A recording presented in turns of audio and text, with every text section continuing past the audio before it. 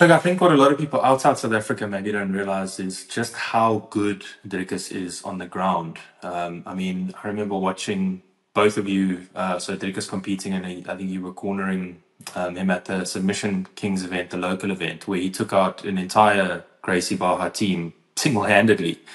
And that's when he wasn't even oxygenated, for lack of a better term.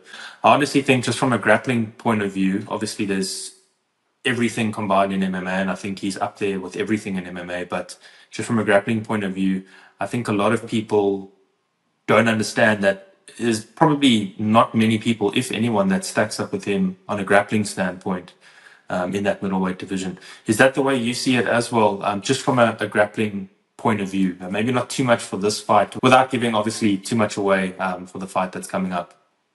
Look, I think from my perspective, I might be biased, but like you say, the Submission Kings was that tournament was quite interesting. I was coaching the team at that through that event, and he, like you said, he did take out the whole team. I think Dricus is well versed in all aspects of the game.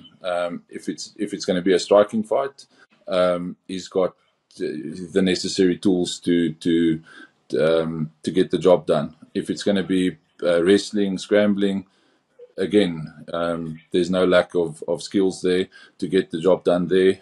Similar on the ground, I think people don't necessarily understand just how good he is, because he's not a pure grappler necessarily. He's an MMA fighter. But he can hang with the best people with regards to jiu-jitsu, in my opinion, in the world.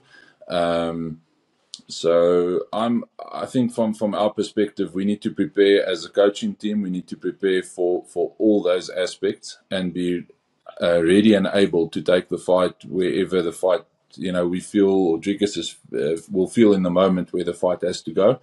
And he has to have a way of winning the fight in any one of those areas, be it then striking, wrestling, or jits on the ground. So there's no one skill set that I would say nowadays you can't really fight like that anymore. I think that's more the old guard, where people were heavy in one skill, and then the other skills were kind of brought up to a level where they would be able to navigate it.